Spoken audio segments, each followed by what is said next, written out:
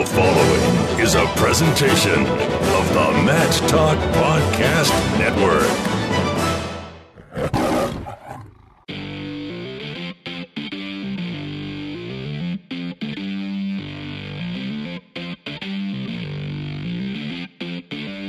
It's time for the ODU Wrestling Monarch Matcast, a show dedicated to all things related to the Old Dominion Wrestling program. On the web at monarchmatcast.com. Now, here's your host, three-time National Wrestling Writer and Broadcaster of the Year, and 2004 ODU alumnus, Jason Bryant.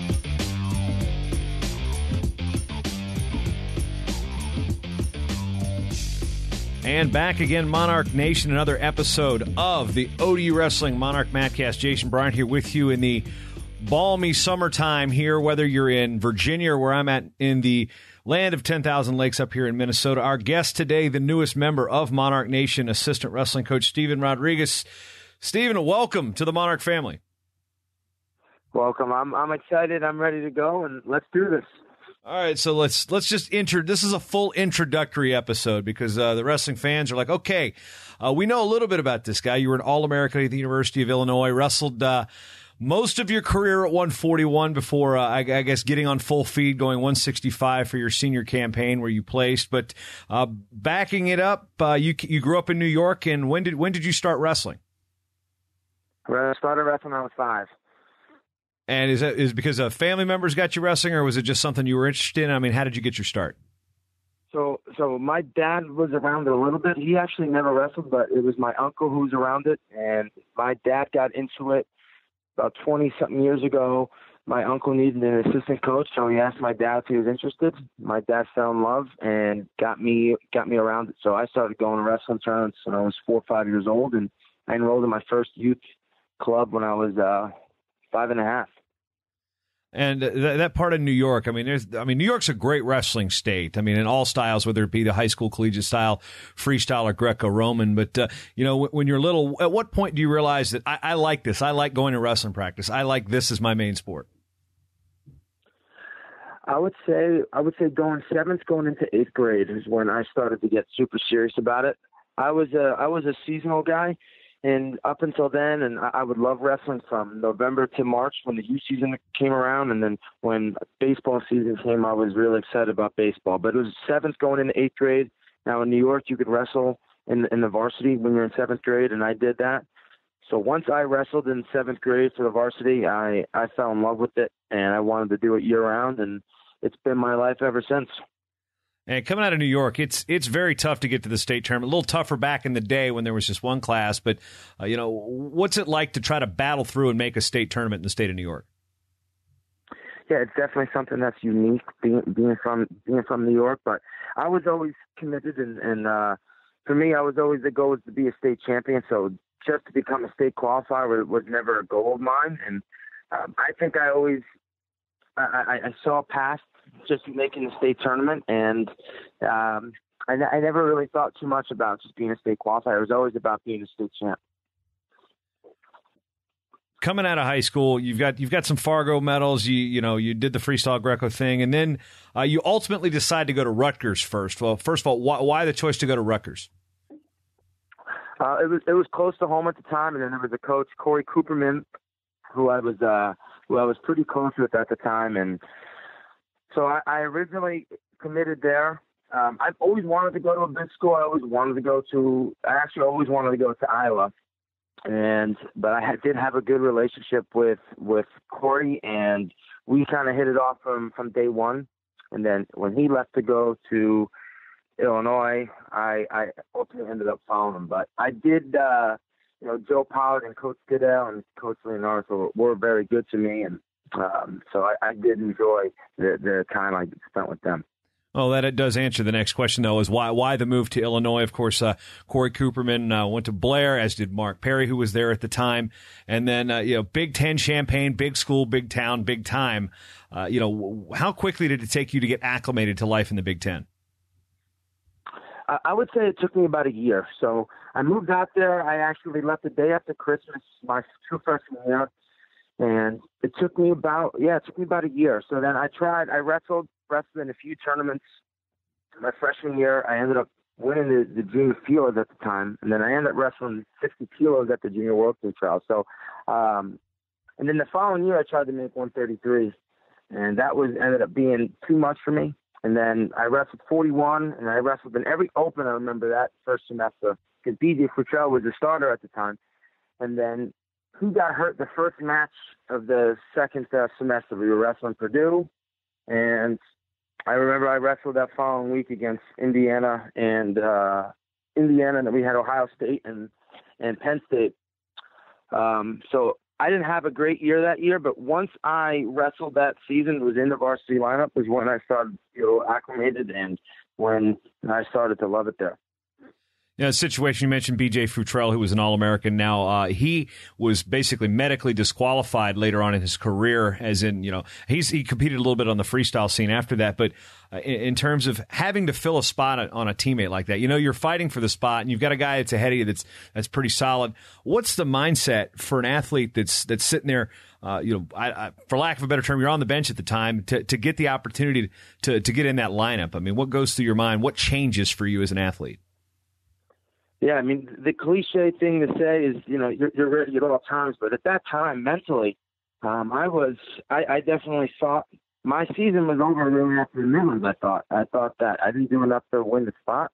And there were some open tournaments I was going to go to. But for me, I thought my season was over. So in terms of competing. So I remember when BJ couldn't wrestle, I remember we were going on a road trip to Nebraska and Minnesota, and it was a Thursday morning we were leaving, and I remember getting a phone call, because I didn't end up going on that trip at the time. I had a neck injury, but I remember getting a call that BJ was out, and they didn't know when he was going to come back, if he was going to be able to come back at all. And I remember Mark Perry calling me from Nebraska. They had just weighed in and called me and told me I was going to be wrestling the following week. And I remember getting the phone call, being a little bit of shock of, oh man, this is my time. I got to make the most of it. And I wrestled the following week against Indiana. I ended up winning. But after that match, I didn't win another match actually the rest of the year. I was 1 in, 6 in Big Ten duels, and then I was 0-2 at the Big Ten tournament. So obviously that was a little bit of a wake-up call to me that I needed to get my act together. And I ended up hurting my knee, actually, right when school ended. I tore my ACL, so I was actually out from June all the way up until November of the following year. I wrestled, and I wrestled my first match back at the Northeast Duels against George Mason. And there's a couple things that go through your mind there. One, you get hurt. There's the recovery that's got to impact you. But, when you see a teammate as high quality as BJ go down, how much does that kind of weigh on you and the rest of the team in that situation? Well, it definitely weighed on the team, because we also had a heavyweight, Pat Walker, who was having a really good year, ranked in the top 20 at the time, who broke his ankle, and he was out for the year. And then with BJ being out, it definitely hurt the morale of the team, because we had our whole team back, and I think we took the previous year. We went to the Final Four in the national duels, and we had 4 returning All-Americans. So we did have high hopes for that year, but guys went down, and again I had to step in, and at that time I didn't do my job. So it was a good life lesson now as I take into coaching. Moving forward, you go 41, and at what point does 141 become a struggle for you? Because 14, 15 you're 41, 15, 16 you're at 65. So it kind of leads to believe that maybe making 41 was tough. Yeah, I mean, it was always really tough to make it. It was probably after the Big Ten, my junior year. I had a really bad Big Ten tournament, and after that, I kind of made up my mind that the next year I was going to go 165. We had a guy on the team named Jackson Morse who took 4th that year, and it kind of solidified it for me, just because I was like, man, I do really well with this guy in the off season, and this guy took 4th. He had a great tournament, and I kind of looked at it where I was going to get to wrestle with returning NCAA champ Isaiah Martinez and Zach Brunson all the time. I was going to feel better. And more than anything, mentally, it was just such a relief going up, because the thought of having to cut down again when school started was always weighed so heavily on me. And it was more than anything mentally. I was always capable of the performance I had my senior year, but just mentally, I was never dialed in by the end of the year. I was almost counting the days down if I was going to be, honest with myself. And I was like, how am I going to beat a guy like Logan Stieber and beat some of these better guys if I'm not ready to go mentally? So I made the decision to go up, and it was definitely the best decision I could have made. And the focus stops being on making weight. The focus becomes on actually improving and making sure the technique is fine-tuned. How much did you really see your technique improve when you were up a couple weights? I don't know if I necessarily thought my technique got so much better, but just I had so much more energy, and mentally I was excited to come to practice every day. And then more than anything, my quality of life improved. I was just balanced. And I was excited about achieving my goals, where in the past I was, especially once the Big Ten season hit and you're weighing in Friday, Sunday for about 6 weeks straight, then the focus becomes about making weight. I remember my favorite days being Sunday night and Monday just because I was able to eat a real meal. So, but now it was about wrestling, and in terms of just feeling good all the time and being excited to compete, and the whole season was so much fun for me. And when your quality of life is good, you're going to perform in school and wrestling. And I definitely did that my senior year. When you get to that tournament, Madison Square Garden, I mean, you're from New York. The Nationals are in New York. This is, describe the moment going into that tournament. What was it like? I mean, that was something I always circled my calendar when I did find out that, the Nationals were going to be in New York my senior year. It was a special thing for me being, 45 minutes from home. And that's something I always circled, and something that I was like, I'm going to have my best year and best tournament that year.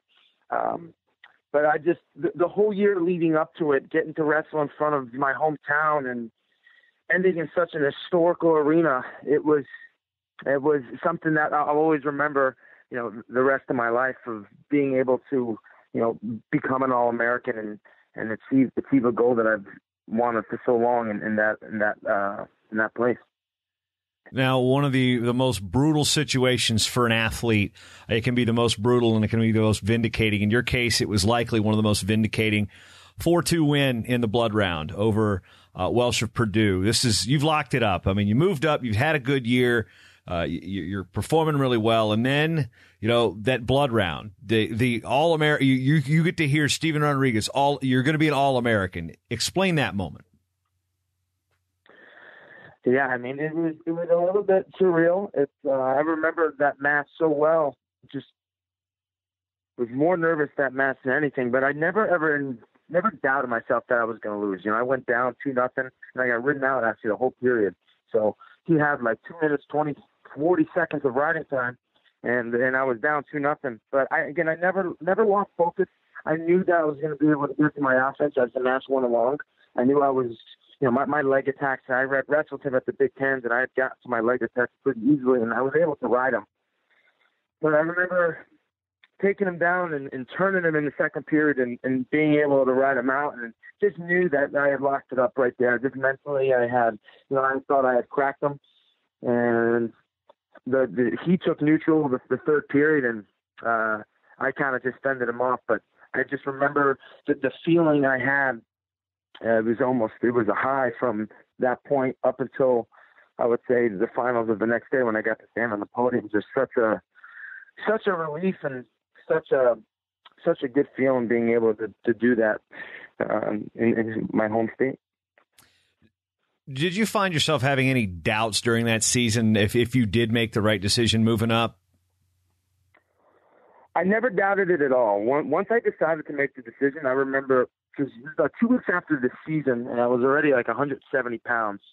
And I had always had such good spring, summer, and fall leading up in the previous years. And then, again, mentally, I was never there for the end. I was just coming in, going, how I like to say, I was almost going through the motions. And once I decided, I remember in the spring, we had camps the following day, and I remember going to Coach Hess's office and just telling him, like, I'm going to go 165 next year. And he was totally about it. And that gave me a lot of confidence because that showed that he believed in me. He thought it was a really good idea. And from then on, I never doubted Mike, never doubted, I never really looked back. I knew I was going to have, great training partners with Isaiah, Zach Brunson, Mark Perry being a 165-pounder. So I never doubted it at all. And I was so ready to go, so fired up. And I had a really good off season yet again. And that's just catapulted into the season. Once the college career is over, you spend a year at Stanford out on the farm, just one of the most beautiful campuses on the planet. I had a chance to go out there and announce the Pac-12s that year, which was actually pretty cool. But what made you want to get into coaching?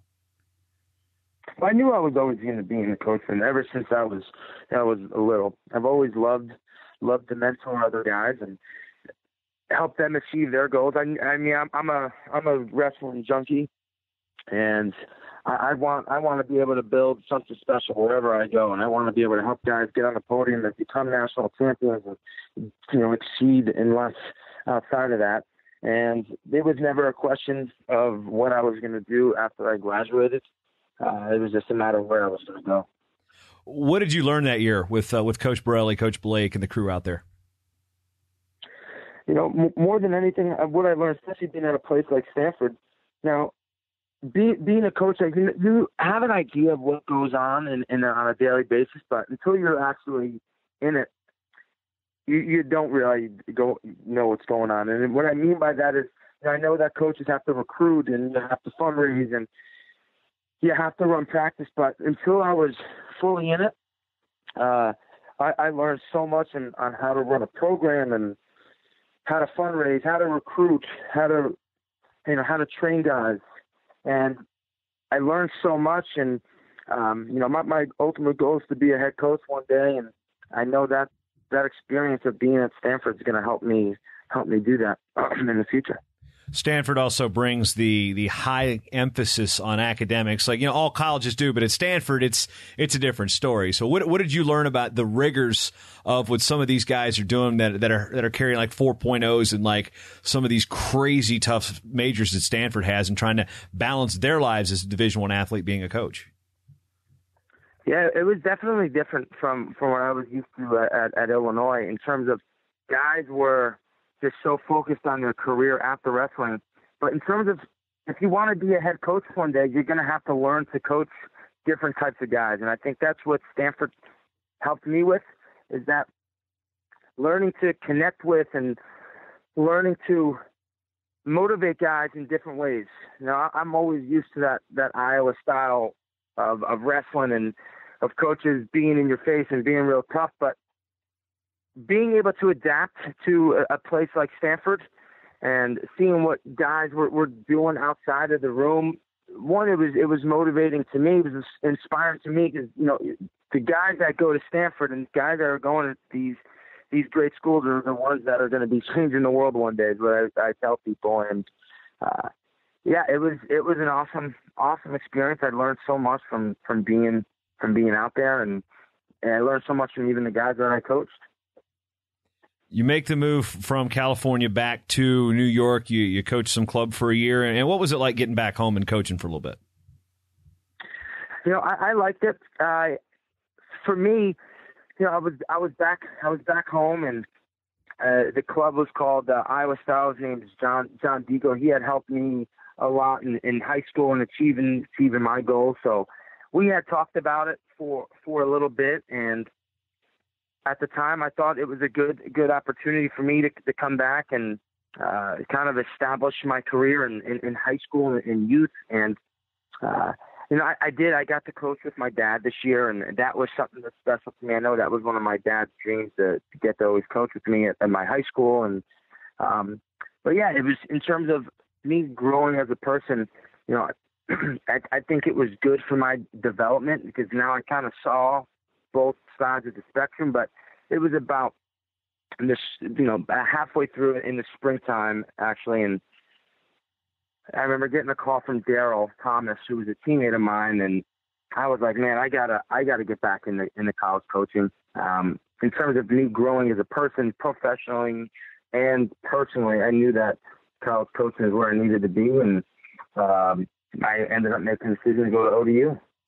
Yeah, and then that kind of fills the gaps here because Coach Dixon, who had just left to return to his alma mater at Indiana, was with the program for 13 years. I think, 13 of Steve Martin's 14.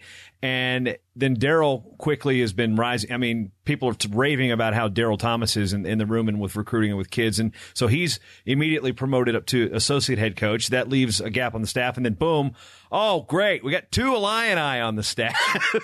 No, two former Illini on the staff. And so my question is, obviously the relationship is there with Daryl Thomas, but what made that relationship that you feel that he had to give you a call for this position? Daryl and I have always been pretty close over the years. And, I saw him at the, NHSC Nationals this year. And every time we'd get together, all we would do is talk about wrestling. And he would tell me his goals for himself and goals for the program. And once he gave me that call, and I know what Daryl's about. I know that Daryl wants to be a head coach, and I know he wants to be able to build that program, to the next level. And for me, getting to work with the guy, I was teammates with the guy I had hung out with and trained with in college. I think it was a no-brainer. And, we're both young, we're both hungry. And in terms of being on the same page on a coaching staff, I think that's extremely important.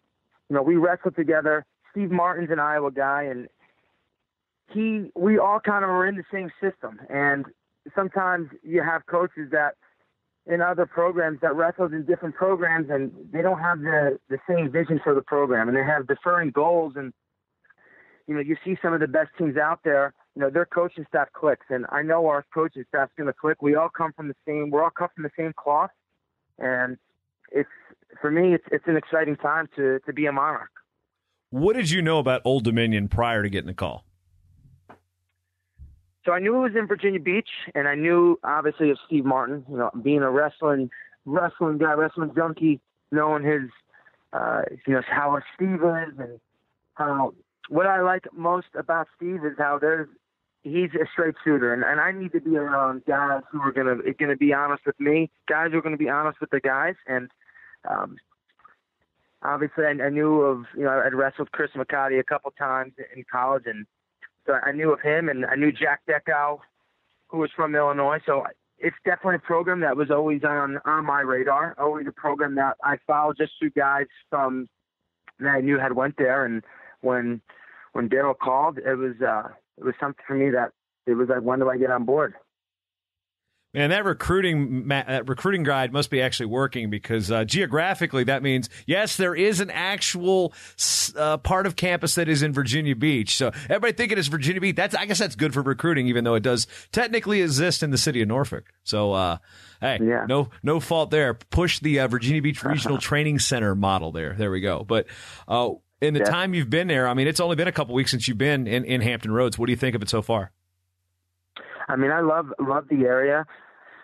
Love the area in terms of there's things to do. There's obviously the beach that's 20 minutes away. There's good weather, good food, and in terms of professionally of working and being able to sell guys on Virginia Beach and being able to sell guys that we have 4 All-Americans that are in the program. And Daryl and myself and Chris McCarty, all still young enough where we could wrestle with the guys every day. And I think that's very important in terms of being on the mat, developing guys and going out and recruiting and getting guys to kind of buy into our system and buy into me and Daryl and Steve and Chris. And that to me is fun, is getting guys to buy into you, buy into your system, and then develop them into becoming All-Americans and national champions.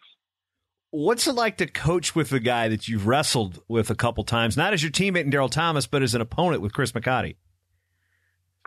I mean, I think it's good. I mean, in terms of, again, I know what Chris is about. I know he was a fierce competitor when he wrestled, and I think we all bring a unique style. We all have our own style of wrestling, which I think is good in terms of developing guys, but we all have different personalities. But I think in terms of where our mindset is or where we see the program, I think that's all the same. And, he actually beat me twice in college, but, I put that past me now, and now we get to work together to build Old Dominion. When you look at immediate goals, what are some things that you came into that wrestling room right there on campus, which by the way, when I was there, campus looked a lot different. The building where the wrestling room is, that was an add-on, and there was a giant field house that was, there.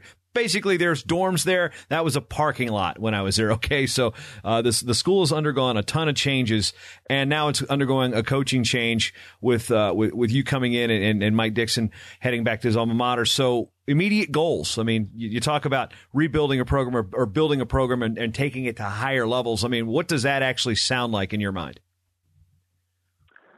I mean, immediate goals is I want to get 3-4 guys on the podium. I mean, next year, our better guys with being, Larry Early and Sheldon Wright, being 65, 57, 65, those are guys I'm going to work closely with. And those are two guys who are both NCAA qualifiers. With, Larry Early was 2-2 last year, and, him being from Oak Park, and I know what he's about. I know what kind of talent he has, and I know that he's certainly capable of being high in the podium. And the same thing with Sheldon.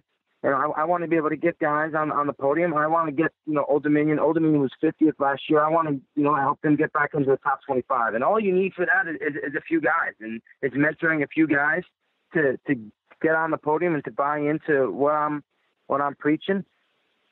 Yeah, so my goal next year is I want to get guys on the podium. I want to get 2-3 guys on the podium, and I want to be back in the top 25. Being able to lace up and scrap with guys that, you mentioned Larry Early. He came in as a transfer from Minnesota, pretty high accolades in high school. Sheldon Wright, Virginia State champion, wealth of talent. What is it going to take, or what can you bring to the puzzle that will help them get to that next step? Well, for me, having a Big Ten background and still being young enough where I could wrestle I'm going to be working extremely close, being able to wrestle with those guys and being able to show them, technically and mentally what it's going to take to achieve their goals. And I think more important technically is mentally, is getting them to buy in. And but buying in is, I mean, by living the right lifestyle. And the lifestyle is all aspects of your life, of socially, academically, and athletically, taking care of all those things. And more than anything, I've always preached lifestyle, and lifestyle is guys completely committing themselves to the process is what I always say all the time, and that's being socially, academically, and athletically, of doing all the right things, doing well in school, taking care of things off the mat that you need to take care of, and when you take care of those things, and when school's going well and you have a balanced lifestyle, your wrestling is gonna do better. When you look around campus, I mean, what were your first impressions when you stepped on campus in Norfolk? I was extremely impressed. I mean, I was already sold when Daryl and Steve had already called me. I didn't even have to go down there, just in terms of their mindset and what they're about, and wanting to help them. But being on campus, being in Norfolk, being in a small little city, I mean, I loved it. And it's a little bit slower pace of life than what I'm used to in New York and California, which I like, because for me, I was always at my best when I simplified things, and Norfolk is definitely a simplified place.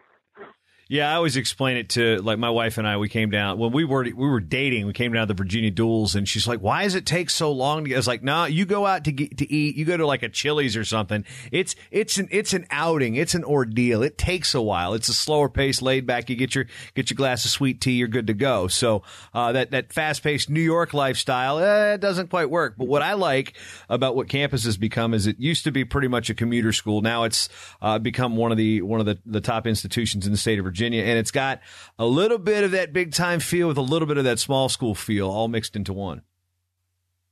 Oh, most certainly. I mean, it's such a diverse place, obviously being a big Navy base, but Norfolk is extremely diverse, and we have guys on the team that are from all over the country, which I think is really unique. Because being at Illinois, I was one of the few out-of-state guys on the team, but I think for these guys that are coming out of state, they'll bond so well because they're all kind of in the same boat. They're all from across the country, so they have no choice but to be real close.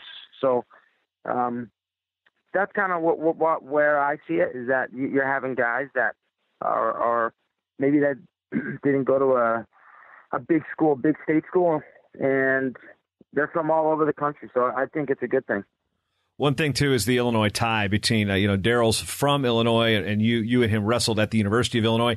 There's a lot of Illinois kids that have been recruited to Old Dominion over the years. How much do you think that that's going to help with your tie to the state? They're familiar with you guys, having watched you wrestle in college. I mean, it's all about building relationships. And, for me being in Illinois, I have relationships that I have built over the years. And I think a lot of these guys, they know what I'm about. They know what kind of mindset I'm going to bring. And for me, I think it's going to be pretty special now to see the next generation coming up and getting guys to buy into Monarch Nation and getting as many guys down there to Virginia Beach. We touched on Steve Martin a little bit, but interesting personality that he is. I've known him since we were wrestling against his teams when I was in high school, and kind of got a dry, almost. Wait a minute, what kind of sense of humor does Steve got? He can be really, really funny when you let him let loose a little bit. And what's that relationship been like with Steve, having to work with him in the office in just a short time you've been there? I mean, Steve has been a straight shooter with me since he called me from the very beginning. You know what you're getting from Steve Martin. There is no beating around the bushes with Steve. He's going to be extremely honest with you. And I respect that. I'm used to it. Again, I was, Mark Perry and Jim Heffernan both being Iowa guys and being coached by an Iowa guy in high school. I know what I'm getting myself into. And Steve definitely has a soft side to him, but you know where you stand. And for you to work with the guy, for you to have a relationship like that, you got to know where you stand. You got to know if you're doing the right things, to be able to be successful. Been talking with new Monarch Wrestling assistant coach Steven Rodrigues. Follow him on Twitter at SRod141. He's on the road recruiting, and it's going to be a busy summer for the young Monarch coaching staff. Steve is now like the senior member. I mean, he's like got you guys by like 20 some years. So it's Steve's now got to look over you kids. But any words of welcome for Monarch Nation out there who are hearing you talk about the program and your position here for the first time? Yeah, again, I'm excited. I'm ready to go. I want to be able to help guys achieve their goals. I'm ready to build this program, and again, I'm fired up. I'm excited. I'll be out in Fargo next weekend. So any of you young whippersnappers out there, come say hello to me, and I'm excited to coach Team New York and help guys get on that podium in Fargo. Well, Fargo, that you just said the magic word, because I'll be there as well. That'll be my 20th Fargo coming up. But we can share some of those war stories once the competition's over. Steven, thanks for the time, man, and I guess we'll see you in about a week. All right, take care, Jason. Thanks for having me.